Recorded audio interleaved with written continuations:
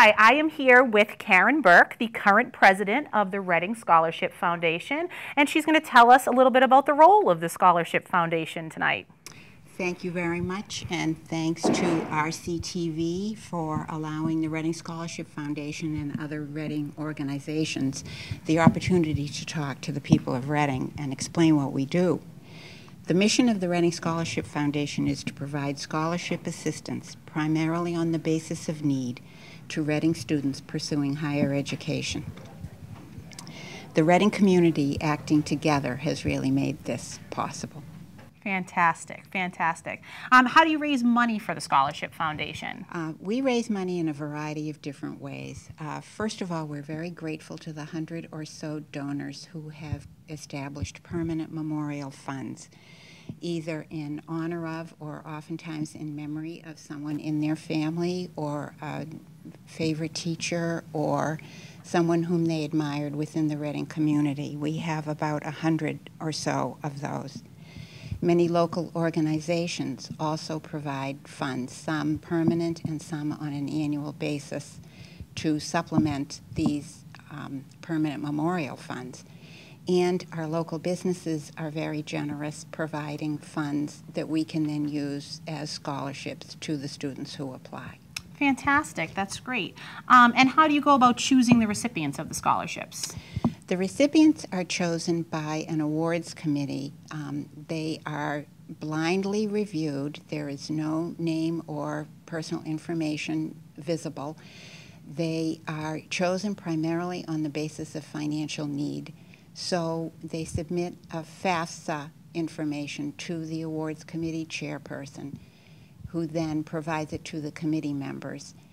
And some of our scholarships have certain stipulations, so we match students to those stipulations. Okay. Others of them are more general and can be given to any student. But again, it's done blindly on the basis of financial need.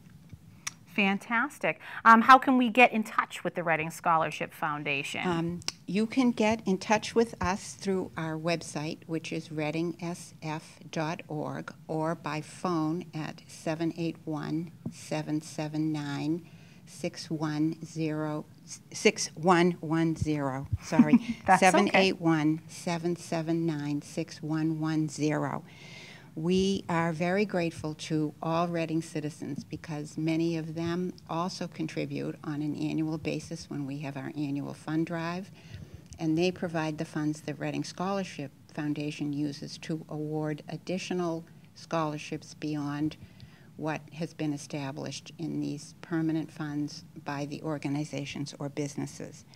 And we also commend Reading students who work very hard in college and are doing a wonderful job, and their families who are making a sacrifice to see that they get to go to college. I work with a wonderful group of board members who work very diligently to make these things happen. We are preparing for our 47th annual award ceremony at the beginning of June. Wow, that's wonderful. At which time we will add to the over $3.3 million that we've already given out to about 5,000 recipients. That's fantastic. Good for you guys. So we have a brochure that anyone would like. I can mail it to them. They can contact me through the website, readingsf.org, or by phone, and I'd be happy to get this out to them. It lists all of the individual funds plus the organizations and businesses that have contributed. That's fantastic. And so you have your big event coming up, and the date of that is? June 1st, Wednesday, June 1st. And at this point, some donors come and present their awards. Others are not able to do that.